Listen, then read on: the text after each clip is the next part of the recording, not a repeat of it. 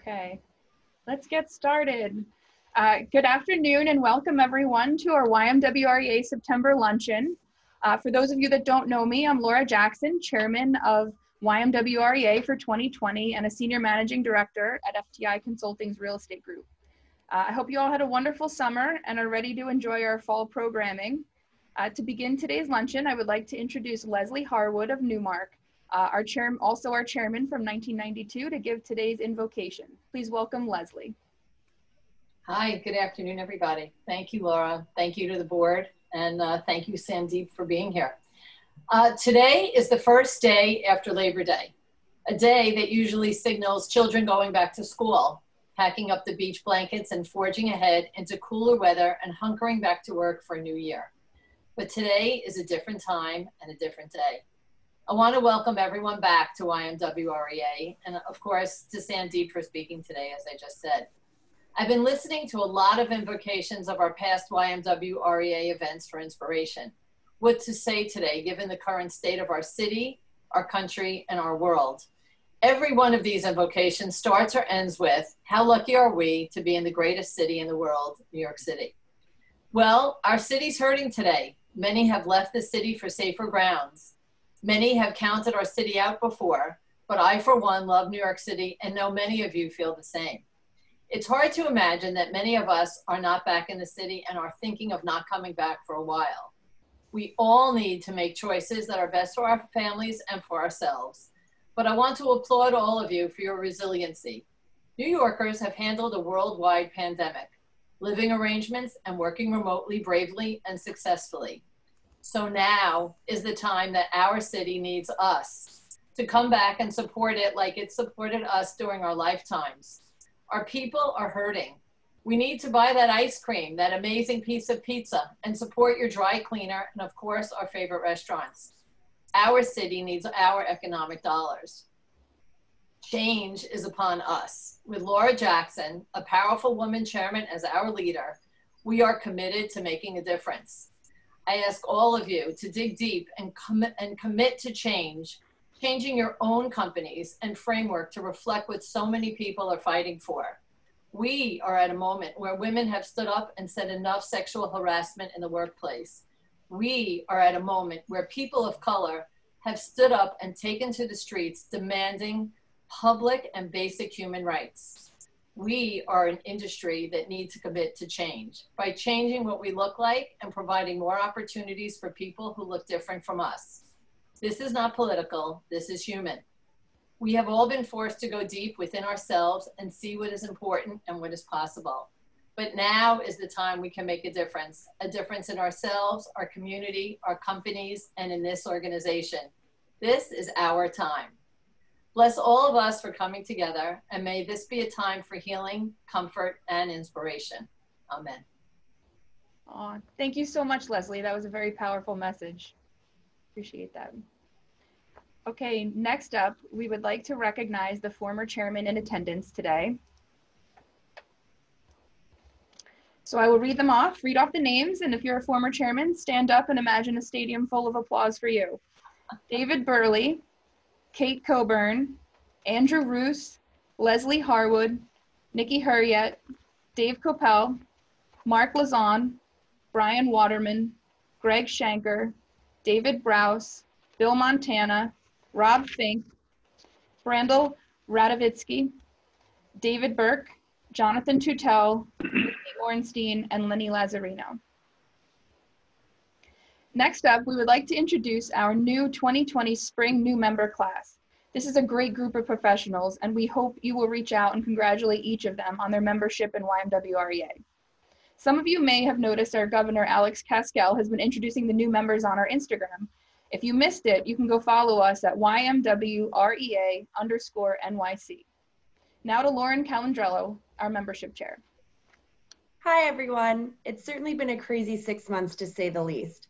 I'm so proud and impressed with the Spring 2020 new members and their commitment to being involved and their dedication to YMWREA during these trying times. Please join me in congratulating the following. Alice. Alex Fass, CBRE. Dave. Dave Carswell, Largo Real Estate Advisors. Sydney, Sydney Coles, Boston Properties. Mitch, Mitch Heifetz, Newmark. Max, Max Copella, Copel Rosen. Tyler, Tyler King, Newmark. Alex, Alex Leopold, Newmark. Walter, Walt Rooney, Boston Properties. Scott, Scott Tammy, URS Capital. Jess. Jessica Verdi, Colliers. Thank you, everyone, and congratulations again. We're excited to have you aboard. Thanks, Lauren, and congrats to all the new members. And now James Nelson will give us a quick update on the mentoring program. James? Welcome again to all of our new mentors and our new members. We did have a successful summer where we did have 3 events where we have mentored close to 20 candidates, and that mentoring will continue, except this time we're going to open this up to all of you. So a week from today, on Tuesday, September 15th at noon, we are going to have a panel on commercial leasing fundamentals, and we are going to have our own Lindsay Orenstein, Gary Curry, and Melissa Brous-Rakoff as the panelists, and it's going to be moderated by Pierre DeBoss from Romer DeBoss, who also has a continuing education program. So this will be accredited. So those of you who are brokers, by attending next week, you will receive continuing education credit as well. But again, it's open to all of you. So hope to see you then. Again, that's a week from today, and you should have seen the RSVP in your inboxes. Thank you. Thanks, James. Alan Bernstein is going to give us an update on our website. Alan. Thanks, Laura. I know many of us are looking for ways to interact with friends and colleagues in the real estate industry right now, both in person and virtually. So to help our members do just that, on our website, we'll shortly be rolling out a community events page. Here you'll be able to submit social and informative events that you are hosting or involved with, and these will be posted on the website for our entire membership to view and join. We hope this feature allows our members to be more connected with each other and our community. As this feature gets rolled out over the next month or so, if you have any questions, just reach out to me directly. Thanks. I look forward to seeing you at one of these community events soon. Thanks, Alan. Thanks for all your hard work on the website. Okay, let's go to Vice Chair Caroline Merck for an update on our upcoming scheduled events. Hey, Laura, thank you. I'm very excited to unroll some really great programming this fall for our members and applicants. One event coming up that I want everyone to be on the lookout for our email in order to RSVP is our first ever New York City cleanup event. This will be on Saturday, October 3rd at 11 a.m. We'll be meeting in Midtown with a small socially distanced group, and we'll have a designated route in Midtown to help clean up the city and give back, which very excited to have a nice in-person event coming up soon. Some additional events to keep an eye out for. Again, we'll keep emailing all the information as we usually do. We're going to be doing a series of small group Zoom networking events to continue to keep our community very tight-knit and get everyone back engaged again. Additionally, we'll be having an online poker tournament that will be raising money for charity. This will be hosted by our new member class, so very excited to unroll that. We'll also continue to do our workout event series, both virtually and some outdoor in-person ones. And we're also going to be planning a local hiking event, as well as a very special arts and culture event with the Museum of Jewish Heritage. So just keep an eye out on your emails and look forward to seeing everyone soon. Thanks. Thanks, Caroline. Looking forward to those events and getting back to some in-person things will be great. Lastly, before we have our speaker, I wanted to remind everyone about our YMWREA Diversity Committee that was formed in 2019. This fall, representatives from the committee will be reaching out to members' companies to continue the dialogue on diversity and encourage a diverse pipeline of membership for YMWREA. So reach out to the Diversity Committee or Rob Shapiro, who's leading that group, if you'd like to help. And now, without further ado, to introduce a man that needs no introduction, Sandeep Mathrani.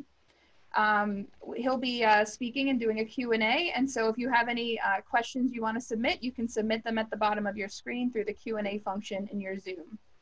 Sandeep Mathrani was appointed CEO of WeWork in February 2020, right before a very interesting time for all of us. So interesting time to take over a new role and such a big role.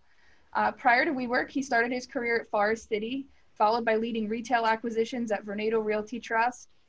He left Vornado to be the CEO of GGP and ultimately recapitalized GGP, leading to his role as CEO of the retail group at Brookfield Properties. Quite an impressive resume. Please join me in welcoming Sandeep. Thanks, Laura. Thanks for having me on. I appreciate it. I'm going to enjoy the next half an hour of you grilling me. Well, I'm glad it's gone both ways, because when I started my career at Vornado, we were always on conference calls, and you were always like the voice and the speaker in the sky in the conference room leading all these retail deals. So it's good to see it could go the other way now. I'm all for it. So as the news broke that you were taking over as the CEO of WeWork, multiple people said to me, if anyone can figure this out, Sandeep can. So having already proven yourself through your career at Vornado and GGP, what motivated you to take on this role at WeWork? Stupidity, naivety, immaturity. But in all seriousness, when I sort of finished my career at selling GGP to Brookfield and then ending my career on Jan 31st of this year, I wasn't really expecting to get back into doing another turnaround anytime soon. But when this opportunity came, there were really 4 reasons that I felt strongly that I should take it on. One was WeWork is a verb, and in a 10-year period of time period. If you think about flexible office space, flexible space, the first name that comes to you is WeWork, right? So it's established itself as being, a verb. Second is not that many companies have a very good balance sheet. I don't know that many real estate companies that are sitting with $4.1 billion of cash as of the end of the second quarter. And so I remember taking over GGP, the stock was 37 cents a share, market cap was $370 million, and we had $22 billion of debt, right? This is a little different situation. We have $750 million of bonds, we have $4 billion of cash. So it actually had, enough cash, and I felt it gave me enough of a runway to get the company back on its feet. Third was, it became I use the word, there are 2 things that any real estate company, or any company, as a matter of fact, in a turnaround, hopefully has these 2 elements that you can correct and effectively able to get it back on its feet. And one is usually a bloated SG&A, having seen that now multiple times. And 2 is right-sizing the real estate portfolio. And there's nothing new about that. I mean, in every company is an 80-20 rule. 80% of the assets are great, 20% are not so great. At GGP, we had the luxury of spinning out a company of its lower quality assets called Rouse. We did that spin in 2012. I took over in 2010. So nothing shocking. And over the next, 8 years, I think I sold another 100 assets. And so, so same thing here. I figured if we could right size the organization from a real estate perspective, and we could right size the expense structure, we'd be in good shape. Again, in the last 180 days since I've been CEO, we've been able to right size the organization. We've got our expense structure completely in control, and now truly it's a revenue growth. So for a long period of time, we had a revenue growth that was pretty astronomical, but we had expenses that far exceeded our revenue growth. And now that our expense structure is very streamlined, it's about revenue growth. So the good news is, step 1, which is to right size the organization and make sure our expense structure is correct, is complete. And now it's really working to right size the real estate portfolio, which we are doing in a very friendly manner with most landlords, I will say. Got it. Interesting. So it sounds like now you have a very organized, complete plan of what to do. When you started back in February, before COVID, before any of this hit, did you have a very clear plan when you walked in on day 1? Had a very clear plan. There was no difference. I mean, I had the opportunity for a few weeks to study the business. I knew the business model made sense. And it does make sense when you buy wholesale, sell retail. You start buying retail and sell luxury, doesn't make sense. But overall, the business model made sense. And at least what we like to call in-house WeWork 1.0, which was right-sizing the organization from an expense structure and making sure we have the right real estate portfolio. Even pre-coming here, I knew that we had to cut our expenses by half. And I didn't know how many assets wouldn't make any sense, but I did realize that it had to be the 80-20 rule. There would be no surprises there, and there were no surprises. So that we call WeWork 1.0. What I didn't know, what is WeWork 1.5 and what is WeWork 2.0, which I know more now than I did then. Okay. So what did anything, I guess, surprise you and lead you to go to 1.5, 2.0? How did you pivot that plan? A couple of things, I like to sit back and say one of the few things that are surprising to me is actually how resilient the business is, the business model is, right? Because one of the few things people always said, what happens in a recession to the business? Now, I don't think any of us expected that we'd be in a pandemic for 6 months. I don't think any business planned for a 6-month pandemic. And to be sitting here 6 months later, feeling, I would say that the business has resiliency makes me feel very good. So that was one surprise. And to take it further, the business started in 2010 with mainly small businesses. It was really a place for startups to come to. And then in 2017, it sort of pivoted to more enterprise tenants. And today, 51% of our revenue is the S&P 500 companies, and actually 65% of our leasing activity through the pandemic is all enterprise tenants. So we felt that there was resiliency in the business model. As a matter of fact, for good news purposes, August sales, even for small businesses, started to rebound. We're about 60% of where we were in February, so we feel pretty good. And July leasing activity was the same as February pre-COVID. So if those are leading indicators, then we start to feel better about the business. And then we sort of sat back and said, you sort of pivot and you start to think about what WeWork 1.5 could be. You have all these different ideas and thoughts. And let me not take away from the fact that I came in here saying this is a real estate company. But I also said, is there a way to digitize our real estate? And every industry has digitized their business. If you think about, from a real estate perspective, the residential business is really digitized to a large extent. It's made, if you want to rent an apartment at Related or Avalon Bay, it's a very simple, straightforward process, and they've come a long way to digitize the real estate. So I don't mean by digitizing the real estate as to become a digital company, but how do you digitize your real estate? And what we didn't realize is that we have this all access product, never marketed it. And it was really built, I think, more for the employees of the company. We have a black card we carry, and we have access to all 800 locations around the world, which I think is a Herculean feat, by the way, because I remember at GGP, I couldn't get into 3 offices in 3 different cities with carrying 3 different cards, right? Because it just wasn't able to do that. Here, I can carry 1 card and I can open any door or enter any building around the world. And so we said, okay, what can we do with that product, and how is this really the future of this company? And that was the digitization of real estate. And so today, we're able to offer it to institutions where I'll give you 1,000 of these, but you only pay me for 300, right? And so effectively the logic there is the utilization will be about 33%.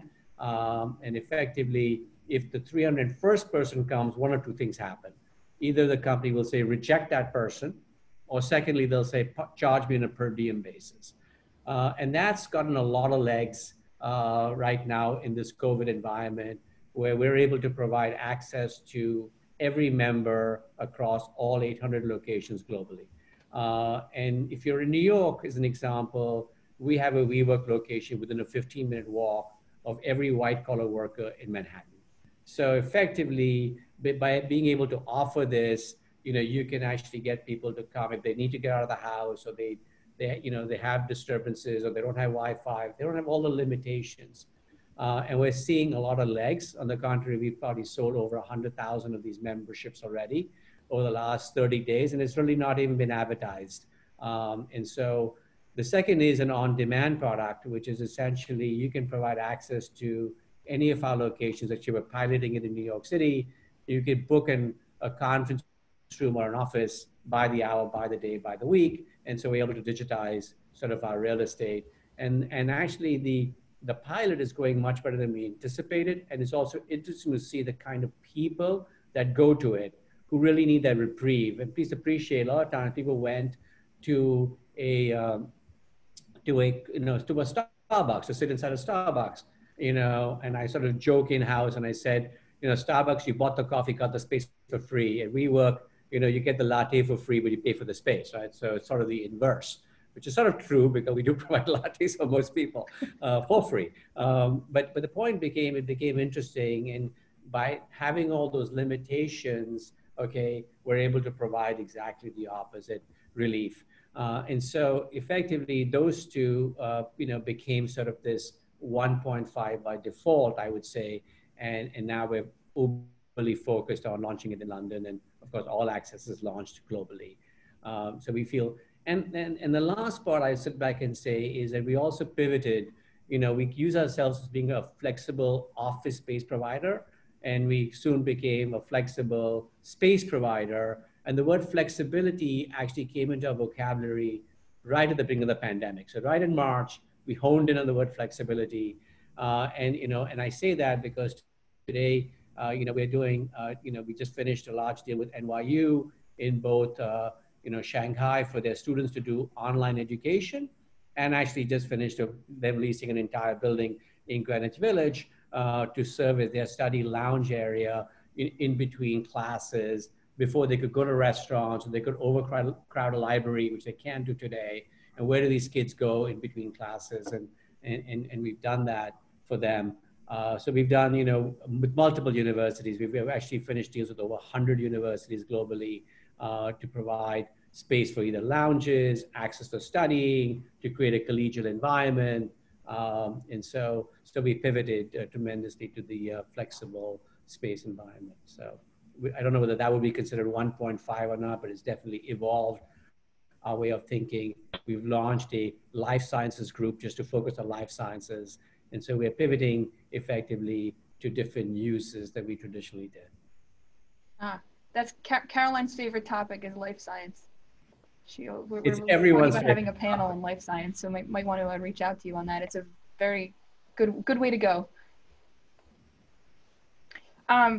So I know flexibility is so important to WeWork. It's a word that's used so often, and I can't think of a better word for what we needed in 2020 in terms of the workplace. I don't think we could get away with doing one of these webinars without really talking about how you've set up the WeWork space for people to feel comfortable coming back to the office. Flexibility is obviously very important. People can work from home, they can go to different offices. How have you set up the office to make everyone comfortable to come back? So a couple of things, during the early stages of the pandemic in April and May, we didn't know how long this would last, but we did have the benefit of knowledge from China. So we do have a lot of locations there. And obviously they started off in December in China, and by January, there was a shutdown. And how do you bring people back? So we decided to go ahead and use best practices to, de-densify our locations, to increase sanitization, to improve air circulation. And we really thought by, June, July, or definitely by July 4th, people would start to return. And we wanted to make sure when they return, you'd feel very comfortable in your environment. And so if you came to any of our locations and you came to the common areas, it's very clear, what social distancing really means. You'll see we've, I think, overdosed on sanitization equipment everywhere, so it's in your face.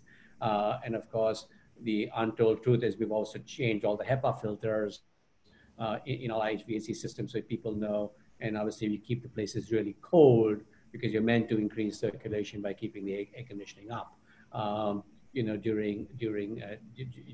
the circulation gets better.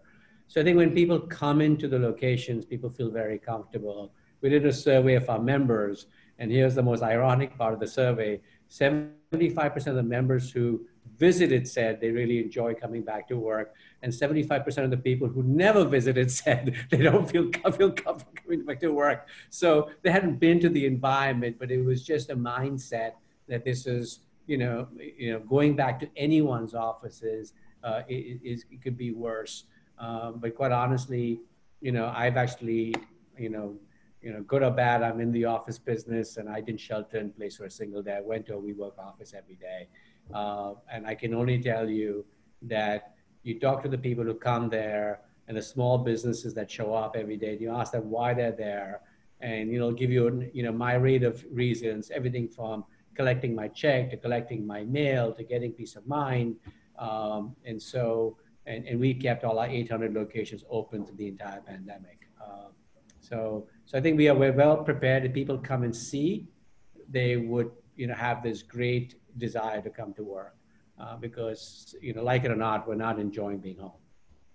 Yeah. I think it depends on everyone's home situation, how quick they are to come back to work. And I keep hearing more and more that people are ready to start heading back. So hopefully that's a positive thing. You mentioned your different geographic areas. So I guess obviously the economy here in New York is hurting, America is hurting, and geographic and all around the world. So which offices do you think are best equipped to sort of bounce back first?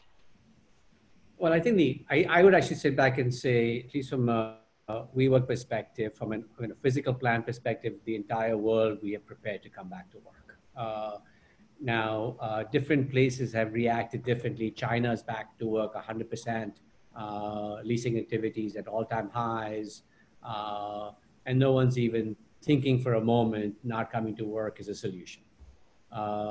You can apply that the same to South Korea. So I would say the Southeast Asia, APAC region is either back to work 100% or near 100%. What I am fascinated by is places like, France, like Paris is back 83%, Italy's back in the mid 70s, Germany's back in the mid 70s. And the UK, is now back about 35%. And of course, Boris Johnson and the mayor of London have made no bones about, people need to get back to work, and the country can't make progress unless we get back to work with real leadership. And so, effectively, I would sit back and say, even in the States, we're ready if you do it in a disciplined way and take real precaution. But really the business leaders, and I watched a close friend, Jeff Blau, talk about people coming back to work, and Bill Rudin and Scott Reckler, and they're absolutely right. We live in an ecosystem, and we're not, accepting our ecosystem, and it's the I versus the us, and it's a very sensitive topic, and I appreciate that. But at the end of the day, New York City is 9% of the US GDP, and if you add San Francisco, Los Angeles, Chicago, and Washington, D.C., we're 22% of the US GDP. And so, I would say, as much as for our sake of our children, we need to be home, as for our sake of our children, we don't need more debt. So the ecosystem has to come back, and anyone who thinks you can work from home, then my only answer to that question is, then why are we in a great recession, almost a depression? So obviously it's not working, and I think Reed Hastings said it in the Wall Street Journal today very well. If anything, I would have thought Netflix could work from home, okay? And if he could come out and say, it's not working, then I rest my case. That's great. So you mentioned your friend Jeff Blau, and I've heard you've interviewed before about how you are working with landlords and negotiating leases, and you mentioned as part of your 4 prongs of bringing WeWork back, negotiating with landlords. And so how is that? One of our members actually submitted a question ahead of time too about this. How are you working with the landlords? How do you pick which leases? What is the process like? So one thing, big picture, I always wanted to do the right thing. Okay, I've been all my life, I've been a landlord on the other side, and I want to be very transparent in every negotiation. So we try to make the locations four-wall EBITDA positive pre-COVID. We don't expect, the reaction of COVID should be the lever to force an issue. And there were situations where we did take assets, above market on a pre-COVID basis. So we've been very transparent. We share our entire numbers with our landlords. We share the entire EBITDA of the location with our landlords, and we try to create win-win situations. You don't win every time or you don't lose every time. We try to do the right thing on both sides. And I think our transparency has really helped in doing that. If we want to exit locations, we are doing it by paying dollars. There's no threat. Our financial condition is very stable. So, there's nothing to threaten, bankruptcy or the single purpose entity. We're not even going on that path. That's not in our vocabulary. We have a good balance sheet. We want to do a win-win situation. And I always sort of sit back and say it's either win-win or lose-lose. I don't mind either one of those. I just don't like win-lose. So we've been very transparent that we've exited over 50 buildings and by paying real money. We've negotiated over 200 deals. And I think, and we have very few lawsuits. Kind of ironic, most of our lawsuits are against our landlords who owe us tenant allowances. And actually the irony is if you want me to take a location today, I'm demanding adequate assurance from the landlord that they're viable. It's the other way around. So it's very ironic to find ourselves in a situation where we've become a lender to the landlords. They owe us about $500 million today in tenant allowances. So we've been, very, and actually we've helped landlords. So, they owe us money and they can't pay it. We've given them a payment plan to pay us back, or by deducting the rent. So we've, it all depends on the situation. We've tried to create predominantly win-win. And I think it's because we want to be transparent and we want to be the tenant of choice, as we see through the other side of the pandemic. Okay. You obviously had a ton of experience from rescuing GGP and everything you did at GGP, all the retail experience from Vornado and your role at Forest City. How did all that prepare you to take on this role? Like, what lessons did you learn during your career up to this point that are most important now? I don't know how to answer that question because I never really thought I was a turnaround person till someone hired me to do GGP. Having done a startup at Forest City and helped, resuscitate the retail portfolio at Vornado and then turn around GGP, I never really thought of it. I would sort of sit back and say, maybe the things I believe in, I think if you believe in the brand, you believe in the fundamentals, you have, hopefully leadership abilities, and you can create a very simple plan for success. I'm a big believer of keep it simple, stupid. And if you can't keep it simple, stupid, to show that the math works and the math doesn't work.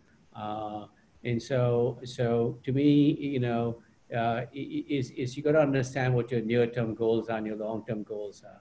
And a lot of times people are looking at 5 years out, and I'm very laser focused on 2020 and 2021.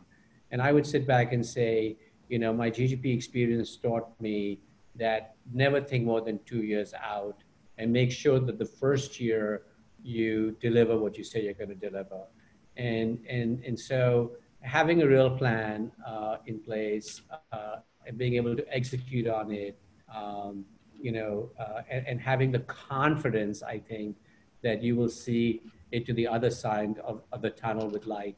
I think that level of confidence, maybe foolhardily, makes you, gives me the confidence that I can see it to the other end. Much to say, I'm 58 years old and this is my last gig.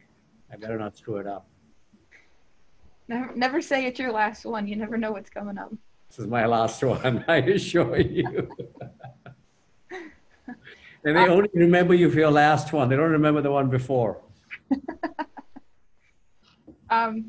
with the confidence you mentioned about having done this before, I would imagine the culture within WeWork, right? You know, you came in. Have you seen the culture change? And I know we have a few members of YMWREA who are at WeWork, and I've heard incredibly positive things. So I wonder from your perspective what you see. So many years ago, I read a book called Winning Cultures, Winning Teams. It's by a guy called Larry Sen. And I knew nothing about really what culture meant, even in its truest sense, because when you work for founders, you know, work for Bruce Ratner's Bruce's culture, you work for Steve Roth and Steve's culture, right? So, and you never think about it in different terms. And so when I took over GGP, I sort of sat back and said, so what is GGP's culture, right? Because it had gone from a family-run business to a profession, not to a professionally run business, but to a professional to run the business. Not that the family was running it unprofessionally, I might add. I've been questioned when I say that, so I want to clarify. And so I wanted to sit back and say what the culture should be. And reading this book, it was very evident that culture plays a very big part. And this is now 2011, 2012, before culture became a buzzword, okay? And then we worked through what the core values were, who the core constituents were. And so interestingly enough, WeWork had a culture, okay? That was what it was known for. And so, you know, but if I sort of, you know, walk around and sit back and say, what is the culture, right? So it took us all getting together to really honing in on the core values, okay? And to make sure that we can hone in the core values and hone in on who our core constituents are. And my mantra has always been, if you can, you know, live by a core value and you can serve a core constituent every day, we will make money. And so I think culture is part of the DNA of a family. And so it's really, really important. And we've just started the journey, okay, in my opinion. And the journey, one never ends, okay? And I'm happy to say that we now have core values and we're starting the journey to build our family back together. There has been obviously a lot of change within the organization, and the organization needs to, you know, obviously rebuild itself. And so very, very focused on making sure that the culture is part of our DNA. Got it. Interesting. Culture is very important. I think, especially from this work at home environment, it's harder for a company to build a culture. I know, you know, when I have meetings with my team, you know, the younger people that are just coming out of college, the ones that are on the Zoom in their bedroom, their parents, you know, it's hard for them to be able to meet the people within the company in the same way as being in person. So how do you spend time with your team and make sure that they know that the right person's leading the group?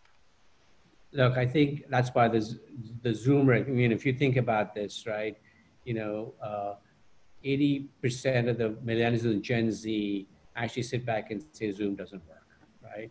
50%, 60% actually sit back and say they don't want to be the Zoom generation.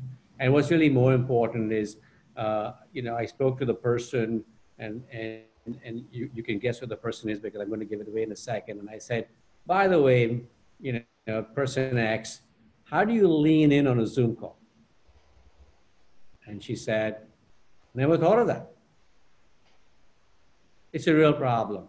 And so trying to build a culture, okay, almost if you've worked together before, maybe you got a chance, okay? But if you've never worked together, you have one too many people who dial into a Zoom call and too few people who actually say anything. And so if you had, you know, so it's very hard to lean into a call. So I think actually, you know, look, at the end of the day, we know of two things. One is for the first 90 days from the work from home, everyone thought it works because productivity stayed up in their minds. And now it's proven over the last 30 days, productivity is down 11%, which probably means it's down 20%. And which probably means as the fall keeps going, it's going to get worse, right? Because it's hard to do that, you know, in a disciplined way. And two, innovation and, you know, collaboration, which is is down 74%. Two things that make up America: highest productivity per capita and the most innovative country in the world. And if we give up both of those, which the Zoom generation cannot allow us to do, Tim Cook said it the other day, I can't make an iPhone on my kitchen table. So, I mean, if these are the people who can do everything because they're the most highly technological people. So people like us who are not so technological, what are we going to do? Hopefully our kids at home are, hopefully my kids at home now are figuring that out. So I have a little bit of a personal question. Just in reading up and you know, you moved from India here. I guess I read that you went from India and then you went to a school in England, a private school in England, and then you moved to Philadelphia. How was that experience, and you know, how different, I guess, was that experience for you? Well, let me just talk about moving from India to America because that was very different, right? So I actually came from a family that was, by Indian standards, middle to upper class. So I went to private school in India, lived, you know, like, you know, I would say just about the same lifestyle I live today. It took me 35 years to get to the lifestyle my father gave me. I hope it doesn't take my son 35 years to get to his lifestyle that he's been living.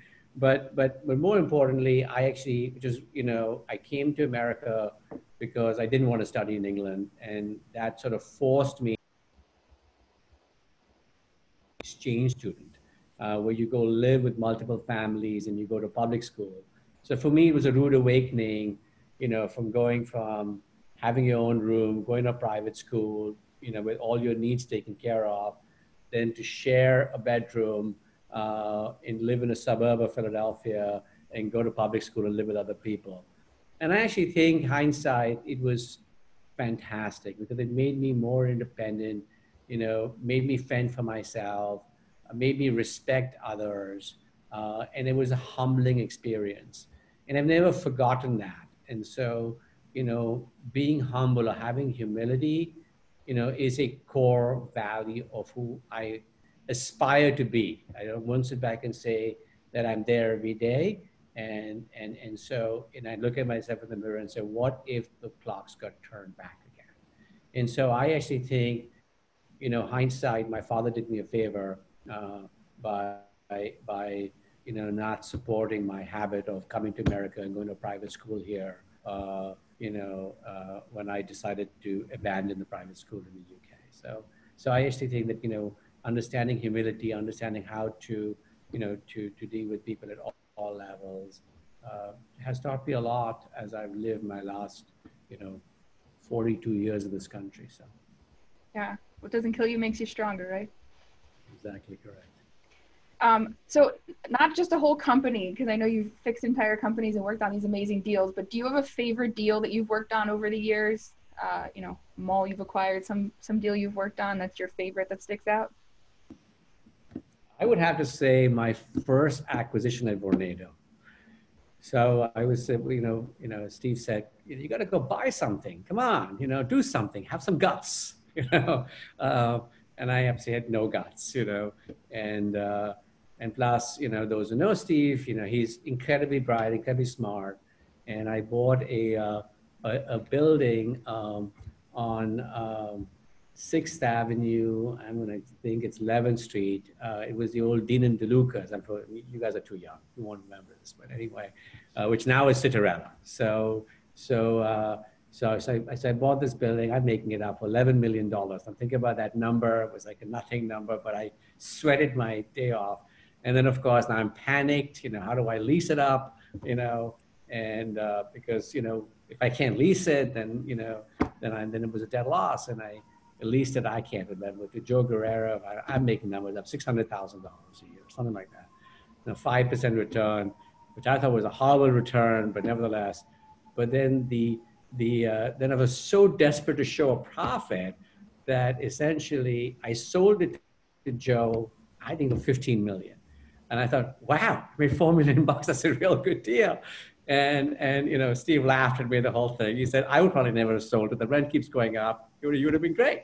You know, I had a 20-year lease with 3% bumps a year. What was your issue? But I just panicked, you know, to show a profit. But, you know, I think that kind of thinking, you know, I remember all the time. So, you know, makes me, you know, I don't know whether I want to just dream in the future forever or whether I do the right thing to know that, life is about making money. It's about making a profit, okay? Or business is about making a profit, and profitable growth is not a bad thing, okay? It's a good thing. And so I think that taught me a lot. Interesting. Before we turn it over to some audience questions, anything else that maybe I didn't cover that you want to mention about WeWork or anything? No, I'll let let's ask some more questions, and thank you so much. Okay. Caroline, you want to read the first audience question?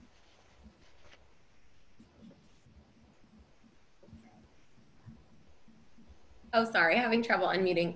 Yes, sure. So one question we wanted to ask, and it ties into what Leslie was speaking about in her invocation. Obviously, diversity is a very important topic in all businesses, but especially in real estate right now. Is there anything WeWork is doing specifically to foster diversity in the culture there? Yeah, so we actually look at it a little differently. Most people think about the diversity and inclusion. We use it as inclusion and diversity. Where it was a long debate, because if you can't be inclusive, you can't be diverse.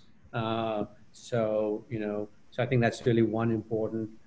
We have a person who's responsible for inclusion and diversity.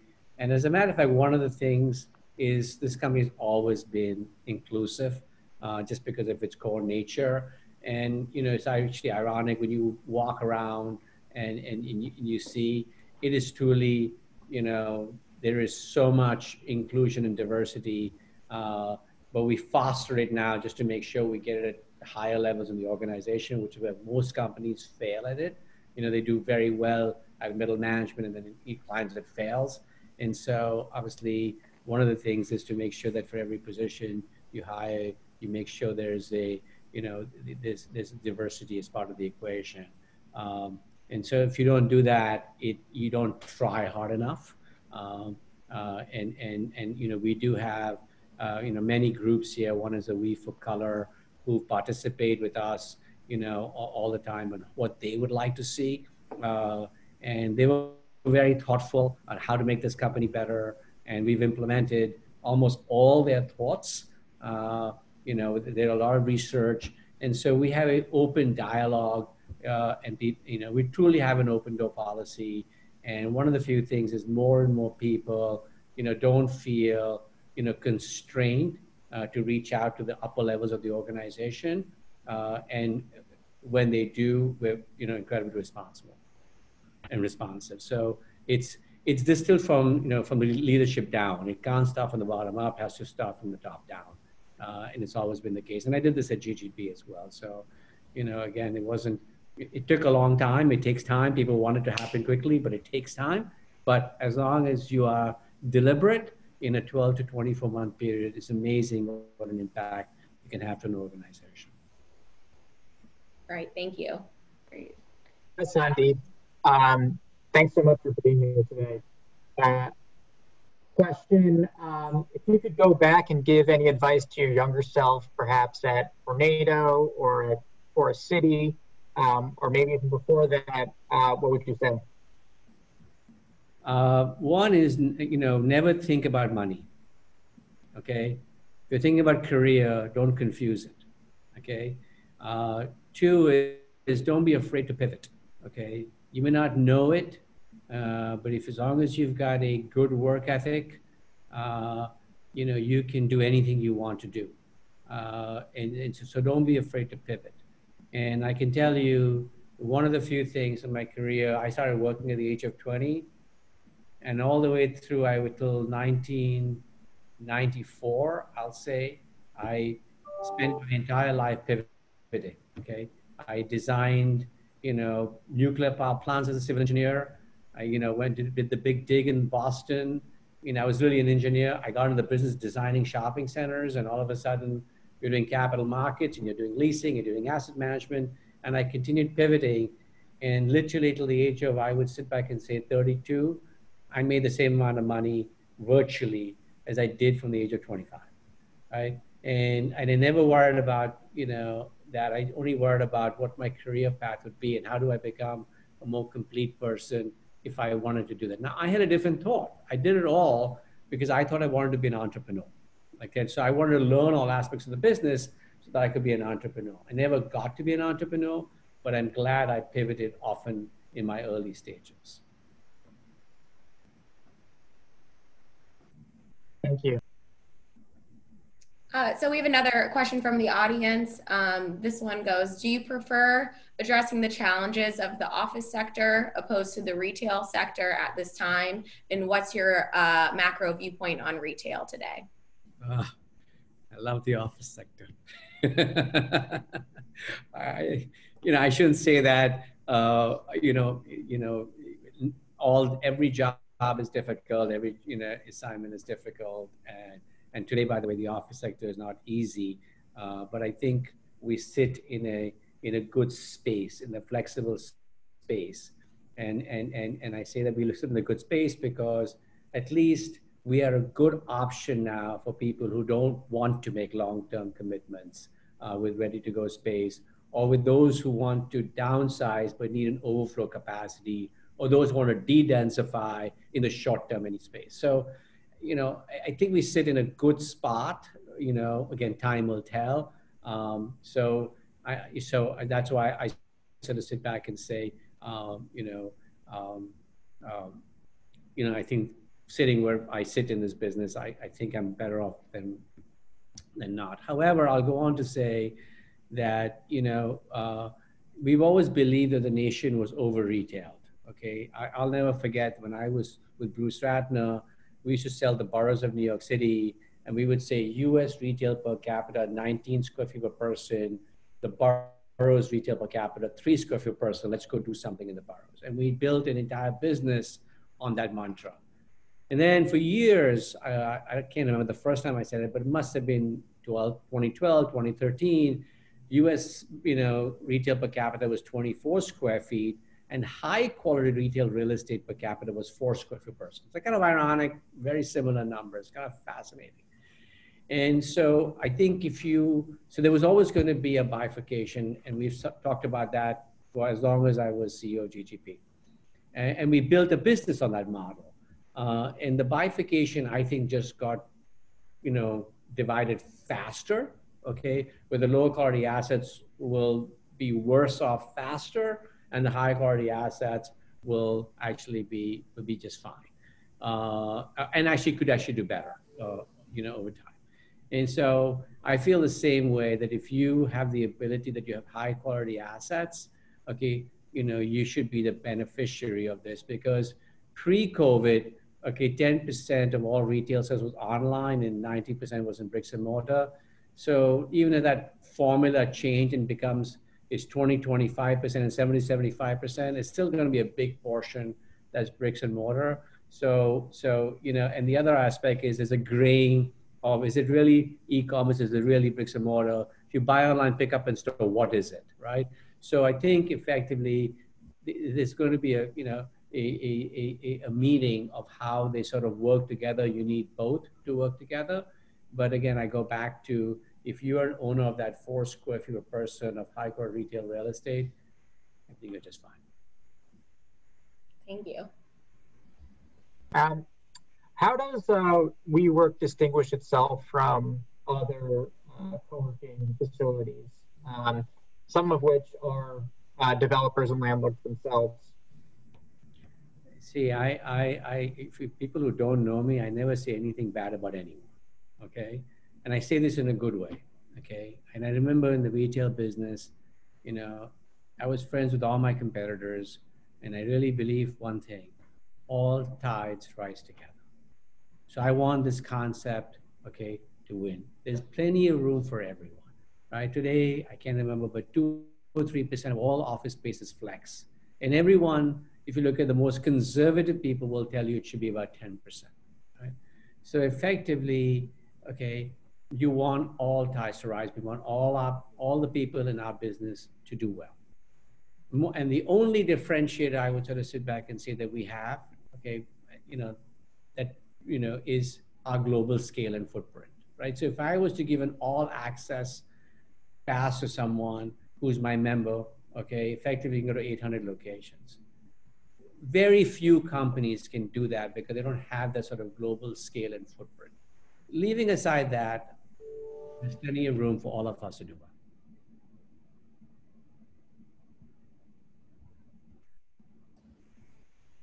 Okay.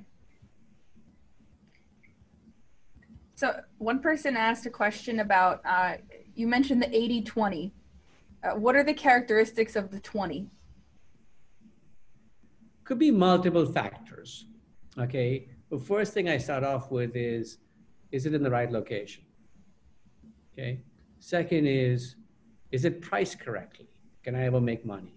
If I'm never going to make money, okay, and even if it's in the right location, then either we have to do something to correct it, because that would be the right place to go, which is to correct the economics so that we can all make money, okay? But it's always location and then price. When I say price means I have to be EBITDA positive. Okay. One other one was a number of years ago, long before you were steering the ship of WeWork, an executive told a conference that landlords are WeWork strategic partners. So with the influx of developers into co-working and flexible office space, do you still think that is true? Arguably that you may never have thought that was true, but that was something someone said before. I 100% think that they still are partners. I 100% am doing the right thing because I want them to think of us as the, as the flexible office place provider of choice.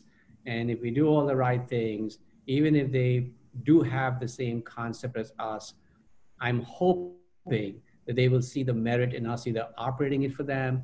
They will see the merit of our global footprint to want to be part of our all access product. They will see the merit of us being in the back. Think about, again, I don't want to compare myself, but if you think, which I'm not comparing, but I'll just give you the thesis, Amazon started off by doing a first party seller, okay? Then they became a third party seller of goods, and they came up with AWS, and AWS's origins was to support their infrastructure, right? So it's a great model on how they pivoted to see what happens. So if we do our job correctly, and we become, the person of choice, there are many things that we can do with them. It doesn't really have to have a WeWork name on the door for us to be a partner of them to run their back office systems and run their system. And we have so if you ask me, I still view that, but I'm going to say, okay, our biggest, partners of choice today is the brokerage community. Okay, they're our lifeline because honestly, it's all about lease. That's the name of the game. Okay. And one last question before we go, because it's very timely with what you started out with. So how do you manage COVID concerns with the university deals that you mentioned this morning? Are there additional things you need to do in terms of the university for the schooling for the kids? Well, I think, a few things, right? So we actually sent a questionnaire out to everyone who wants to come into the space, and you have to answer that questionnaire. Two, depending on the scale of the building, if we have the ability, we will check the temperature. If you come into our building in New York, there's an automatic, temperature checking machine. I happened to be in Boston all of last week, and almost every landlord had done that. So I was very happy about that, by the way, that they implemented that.